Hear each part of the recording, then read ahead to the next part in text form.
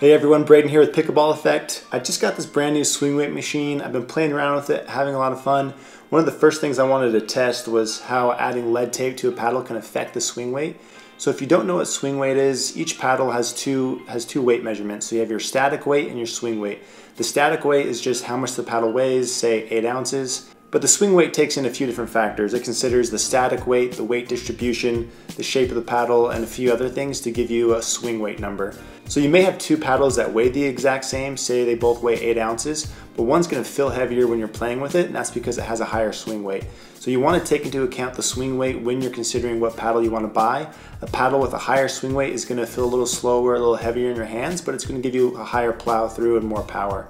Just another number to consider. But with people adding lead tape to their paddles all the time, I was very curious just how the lead tape affects this swing weight measurement. So when you're looking at swing weight numbers, you'll see anything between 100 and 130. 130 being really high and 100 being really low. So today I have the 6-0 double black diamond 14mm paddle, and then I have about a ½ ounce of lead tape that I'm going to put in a few different spots and just see how it affects the swing weight.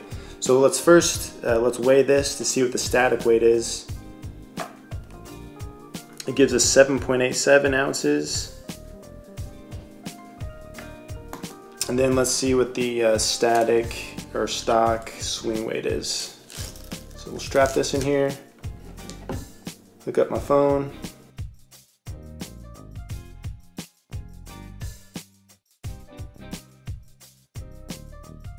So that gave us 110.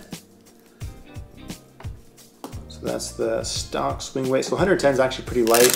That's going to move through the air really quick for you. And then I want to put the weight in a few different spots. So we're going to do the bottom 2 corners, which is probably the most popular configuration of lead tape. Then I want to do the top 2 corners. Then we'll do a combination of both corners and the side and see what the swing weight numbers are. So we'll start with the bottom 2 corners. Before we get the swing weight, let's get the static weight measurement. So with the lead tape, it's 8.43 ounces. So that's a little over a ½ ounce of lead tape. Some people have been known to weight their paddles up to about 9 or even 10 ounces, but it's more common to see the paddle around 8.5 ounces, which is what we got here. So let's put this in the machine and see what we get. So that gave us 115. 115. That's still a very manageable swing weight. That's not too bad. That's kind of in the middle as far as balance goes. Let's put these on the top 2 corners now.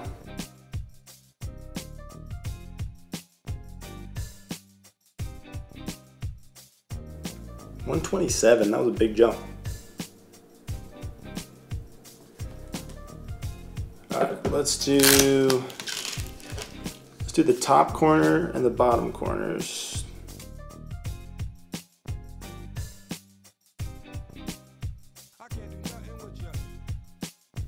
That's 121.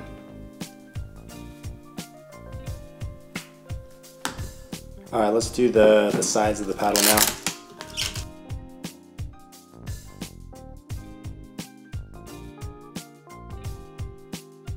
That's 119.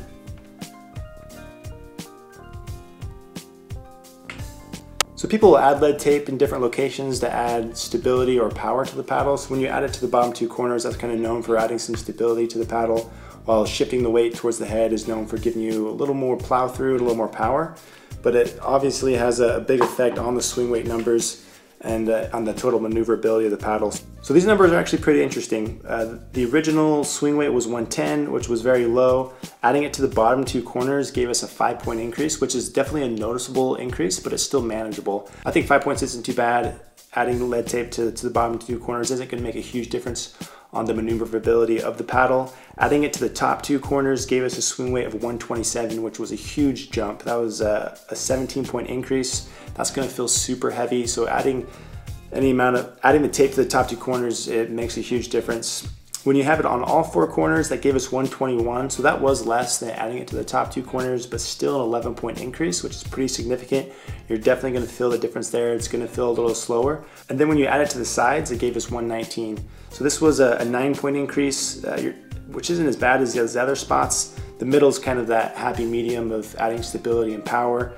It definitely is going to jump up the swing weight, but not as bad as adding stuff higher on the paddles. I do want to add a side note that when you're messing around with lead tape, make sure you wash your hands right afterwards. It's not good to play around with and touch a lot, but that's my experiment. Thanks for watching, and I hope it helped.